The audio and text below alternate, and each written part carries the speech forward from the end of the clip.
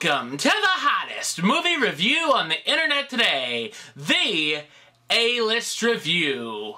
I am your host, the Game Changer, Wes Troop. Clint Eastwood takes on baseball, but will it be a grand slam? My review of Trouble with the Curve, coming up now.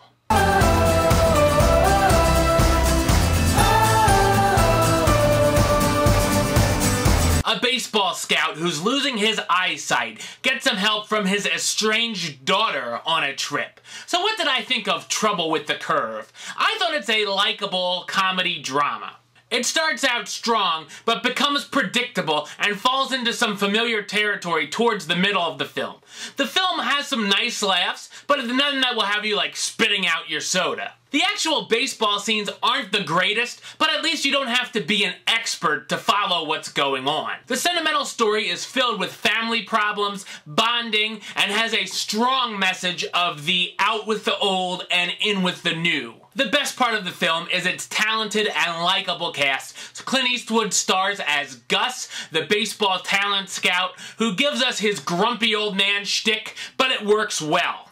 Amy Adams plays Mickey, Gus's daughter, who joins him on the trip.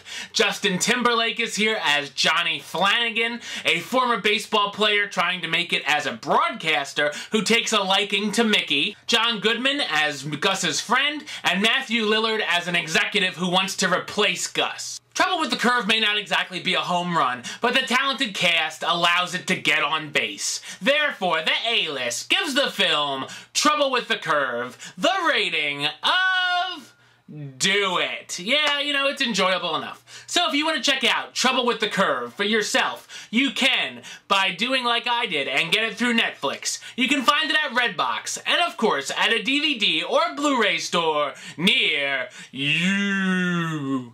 So peeps, until next time, don't miss one single A-List second.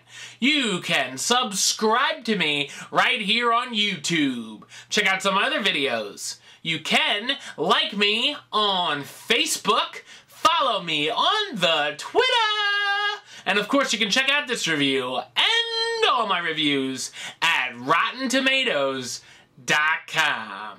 So until next time, Troop out.